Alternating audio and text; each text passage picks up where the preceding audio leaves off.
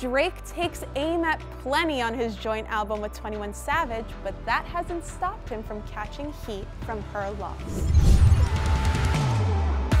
About getting shots, but she's still a stallion. She don't even get the joke, but she's still smiling. Drake seemingly brought up Tory Lanez allegedly shooting Megan Thee Stallion in Circo Loco and suggests that she lied about it.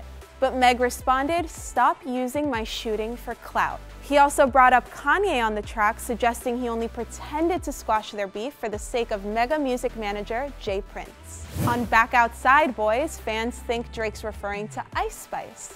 She a 10, tryna rap, it's good on mute. Yeah. To which she tweeted, "At least I'm a 10. But it's not just rappers Drake disses on Her Loss. We sidebar, Serena, your husband a groupie.